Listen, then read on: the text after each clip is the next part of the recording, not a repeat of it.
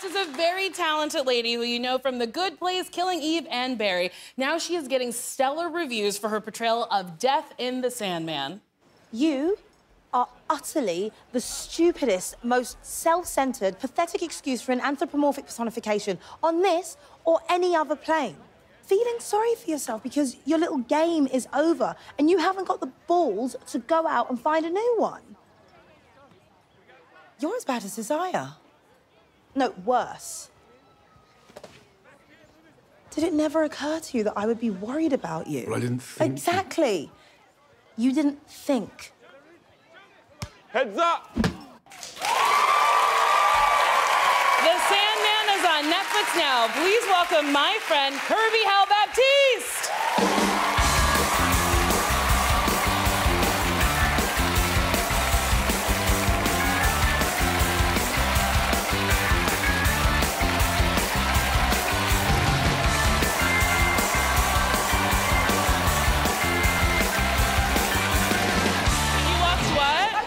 What did you lose? I just lost my ring. Uh-oh. I walked out and I lost We gotta find that ring, because you have to return it. Yeah, oh, perfect. I got my ring. Okay, put it on. Oh, my God. Oh, my God. All right, let me see them. We were like two little golems just trying to find my gold ring. Okay, let me, ooh. Which one was lost? Worth it? Well, this one, can I tell you something? It's very cute. Tell me.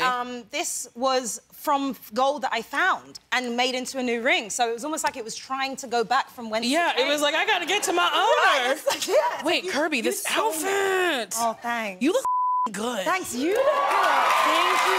Oh, my God. Thank you so much for being my final guest this week. I'm so excited. I'm so happy for you. I've had so much fun watching you. Oh, my God. Kirby! You are Kirby! You are amazing. Love it. She's amazing. Okay, you're amazing, but I hear you've been having car trouble.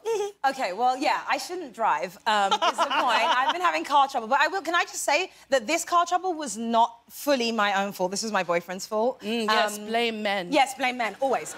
My boyfriend and I went to Arizona recently, and then on the drive back, he'd been to this place before. From Yuma, he was like, there's amazing sand dunes, babe, and you're gonna love it. Like, you know, I like to think I'm outdoorsy. Sure. I'm not outdoorsy. I just like to think I am. No.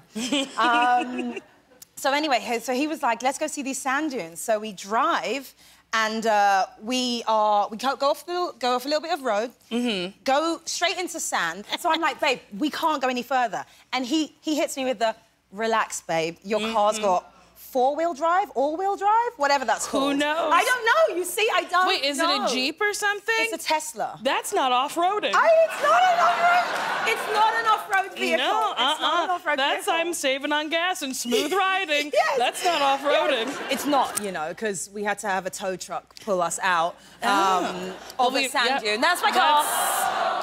That's my car in sand, and these things that are behind it are just desert scraps that we found. Desert scraps? And I literally, like, what are desert scraps? Like, things that have blown out of other people's cars or blown off their tires. We tried to wedge dusty them. hopes and wishes, just sticking them under the tire. We tried to wedge them under the tire to get traction to go back. But more than anything, okay, I gotta say that this is also like a chance to say, I have to like put a message out there. Okay. A very kind lady named Dawn saw us there and drove. She stopped at the road, obviously, because she didn't want to get stuck in soft sand. And she walked out and she was like, knocked on our window and said, are you okay? We said, yeah, we've called the tow truck, we have water, we're okay, it's just, we feel dumb. And she said, this is Dawn, this is in Yuma. So Dawn from Yuma, or the surrounding areas, we made it out. So she gave me her number and she said, call me when you get out. That's sweet. Really, really sweet. She said, call me when you get out. If you haven't called me in the next hour or two, I'm going to send someone here.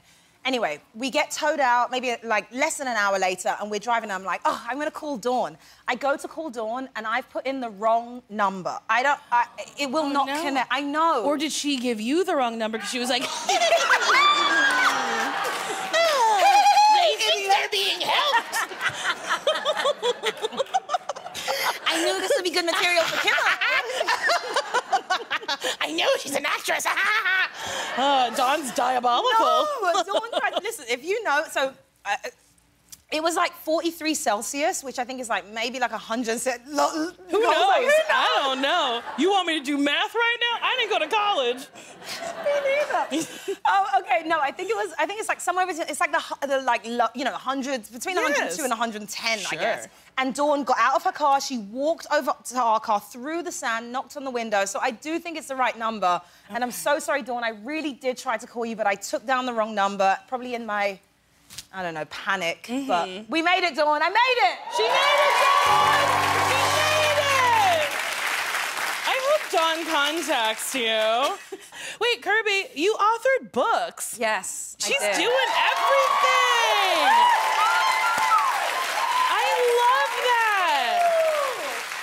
That so much. Explain these books to me. Okay, so they are, they're like sibling books. There's Little Black Girl, Oh, the Things You Can Do, and there's Little Black Boy, Oh, the Things You Will Do. And it's a small distinction, but it's sort of like, language is important and it's very, very meaningful. And so for me, I feel like young black girls, we struggle with, or we've sort of told what we can and can't do. Like, we struggle with those limitations. And I think for young black boys, they struggle, there's this idea that people put on young black boys that they'll even ever do anything, like that they will become anything. And so that was sort of the distinction in the title. But I wrote Little Black Girl by myself. And when I wrote that and spoke to my book editor, Stacey Varney at Penguin Random House, she was like, we love this book. Do you feel like there's a world where there could be another? And I was like, actually, yeah.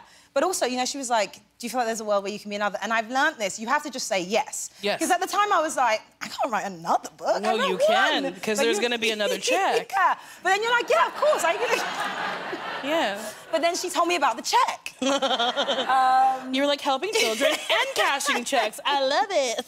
So I wrote the companion book with my boyfriend. Oh, boy. Was that fun collaborating? It was. Okay. No, it was fun. It was fun. I think it's really difficult to collaborate with anyone, and like writing partners or anything like that. But I think when you're collaborating with your actual partner, it's both fantastic because you can be brutally honest, but it's also awful because you are brutally honest. Oh, yeah. Yeah. So it's like at night, it's like before bed, it's like, hey, that note you gave me. Yeah. I didn't love it. Yeah. There's no escaping.